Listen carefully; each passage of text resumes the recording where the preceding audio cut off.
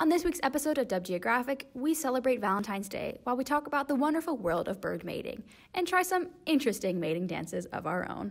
Hello, Seahawks, and happy almost Valentine's Day. Welcome back to your favorite science and nature show, Geographic. This week, we're going to discuss a subject that many of us may find familiar from our developmental stages of life.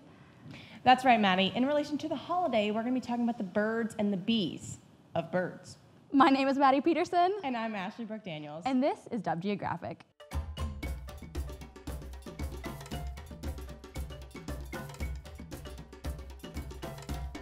The groundhog didn't see his shadow, so we are celebrating spring early.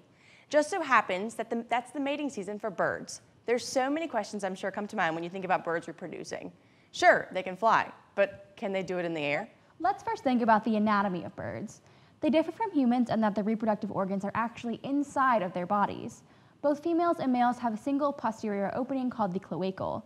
This is the end of several organs in the bird anatomy, including the digestive, urinary, and reproductive tracts. The cloacal is found under the base of the tail, and it is covered by feathers.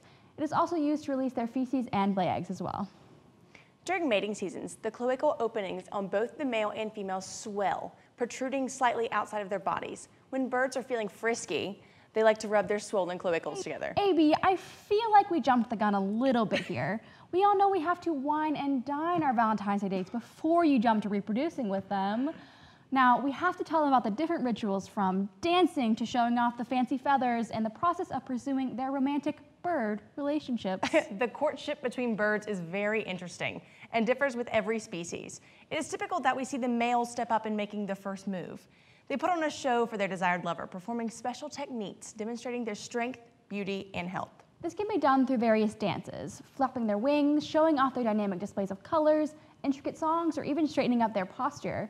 Ladies, don't forget to raise your expectations. Once the female birds are receptive to their male counterparts' desperate plea for attention, they typically become lifelong breeding partners. The flirting between the pair of birds always lasts much longer than the actual breeding itself. Once the prospective mate convinces his female counterpart that he is the best possible mating partner for her, and they both agree, they participate in the quick action called the cloacal kiss. The brief rubbing of the cloacal lasts only a moment, and the mating is complete.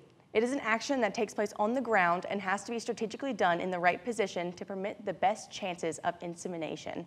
Because of this, if you ever observe birds participating in this action during the spring mating season, you may see it happen a few times within a week, while their hormones are at an all-time high, increasing the rate of success.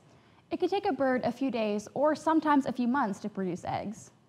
So the next time you find yourself trying to impress a potential partner at the club, try out some bird mating dances and don't forget to display the best and most healthy characteristics you got. Thank you for joining us for our very special episode explaining the birds and the bees of birds mating. Tune in next week for another episode of everyone's favorite science and nature show. This has been Ashley Brooke Daniels. And I'm Maddie Peterson. See you next week, Seahawks.